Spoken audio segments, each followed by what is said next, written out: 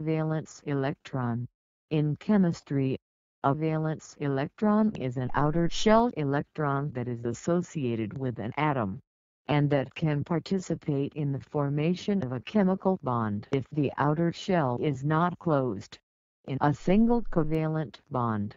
Both atoms in the bond contribute one valence electron. In order to form a shared pair, the presence of valence electrons can determine the element's chemical properties, such as its valence, whether it may bond with other elements, and, if so, how readily and with how many. For a main group element, a valence electron can exist only in the outermost electron shell. In a transition metal, a valence electron can also be in an inner shell.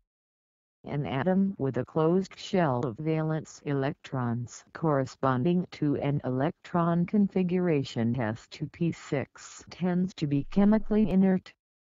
Atoms with one or two more valence electrons than are needed for a closed shell are highly reactive due to the following reasons. 1. It requires relatively lower energy compared to the lattice enthalpy to remove the extra valence electrons to form a positive ion. 2. Because of their tendency either to gain the missing valence electrons, thereby forming a negative ion, or to share valence electrons, thereby forming a covalent bond.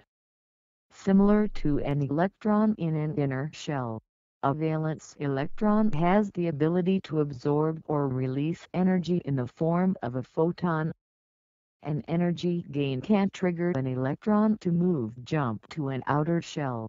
This is known as atomic excitation.